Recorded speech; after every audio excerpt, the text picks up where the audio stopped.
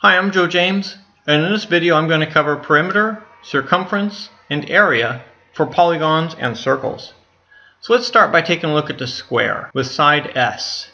If we wanted to walk around this square, we would first have to walk length S along one side, length S again along the second side, length S again along the third side, and length S a fourth time along the last side. So we would have walked a total distance of S plus S plus S plus S, or 4S. So we can call that the perimeter, or the distance around the square, 4S, 4 times the length of one side, since all sides are the same length. Now in a rectangle, we have two different length sides. We have W for width and L for length. So if we want to walk around this rectangle, we're going to walk length W, length L once, length W again, and length L a second time. So the perimeter, or the distance around the rectangle, is going to be 2L plus 2W. Now let's look at a triangle. It's the same concept. We're just going to add the sum of the lengths of each side. So A, B, and C, we add them together, we get the perimeter of the triangle. So perimeter we can define as the distance around a polygon, and it's measured in units of length, so inches, feet, centimeters, and so on. Circles, however, we talk about circumference. Circumference is the distance around a circle, and it's also measured in units of length, inches, feet, meters, but since there are no straight edges, we have to figure out how to calculate the area around the circle, the circumference. So let's look at a circle. Circles have a diameter, which is a line across the circle that passes through the center. So we'll call that diameter D. And circles also have a radius, which is the distance from the center to the edge of the circle. So the diameter is 2 times the radius in every circle. Circles also have this constant value called pi. Pi is equal to 3.14. It is the ratio of the circle's circumference to its diameter. So pi equals C over D. We could rearrange that equation to figure out the circumference of the circle. Circumference equals pi times the diameter, which is also equal to 2 times pi times the radius, or 2 pi r. So the distance around the circle, C equals pi d, or 2 pi r. So just to summarize what we've covered so far, a square with side length S, we can calculate the perimeter as 4 times S. A rectangle with length L and width W, we can calculate the perimeter as 2L plus 2W. A triangle with side lengths A, B, and C, the perimeter is just the sum of those sides, A plus B plus C.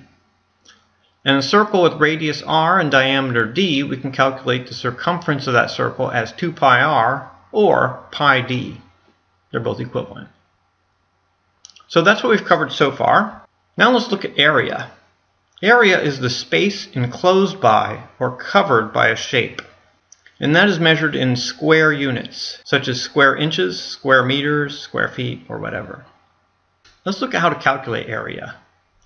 So suppose we have a square with, doesn't matter what units, but side length is unit length 1. Let's say it's 1 inch. Each side is 1 inch. So if we measure off how many 1-inch squares we have inside of this large square, we only have 1, so the area is 1. In a side length 2 square, you can see halfway along the side, there's a tick mark. Halfway along this side, there's also a line, which cuts it in half. So where each of these smaller squares inside is a length of 1, the large blue square has a side length of 2. And we can see that there are 4 smaller squares inside of the large square. So this square has an area of 4. And if we have a square with side length 3, here we can see 1, 2 units, 3 units, and this other side is also 3 units. We can see that there are 9 1-unit squares within the large blue square. So the area of this large blue square is 9 square units. So we could calculate the area of a square using the formula A equals S squared. With a rectangle, it's very similar. Let's say we have a rectangle with width 1 and length 2. We can see that there are 2 unit squares enclosed within the blue square. So we say that the area of this square is 2. And in this larger square, we have a side length of 3 and a side length of 4.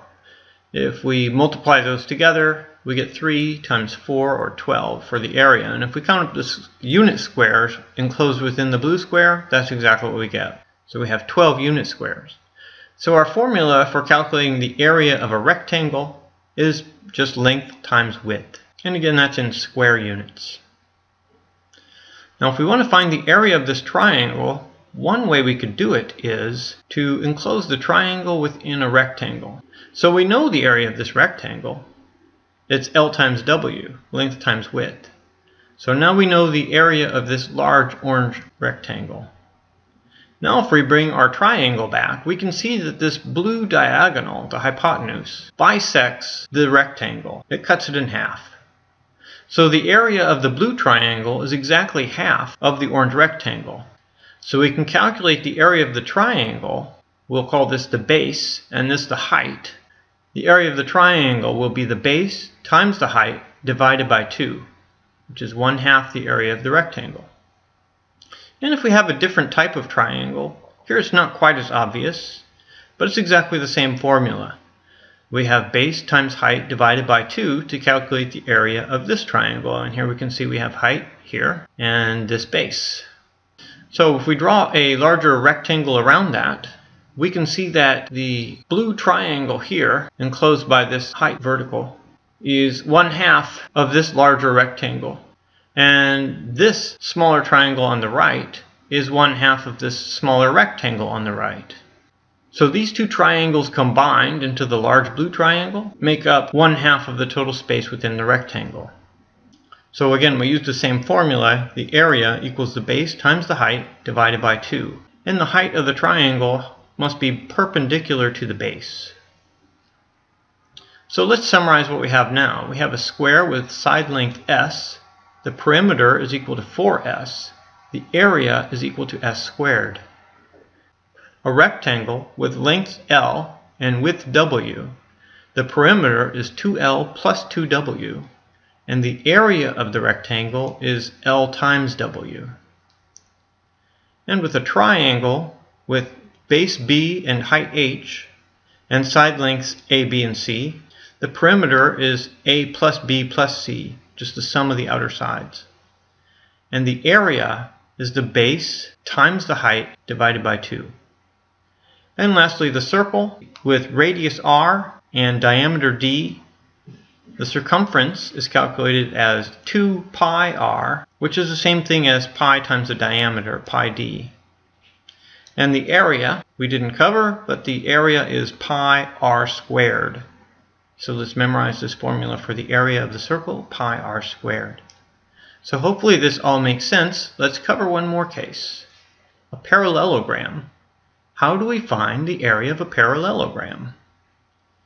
Well, first let's look at base B and height H. We can slice off this little triangle that we have on the end here, and we can move it over to this end.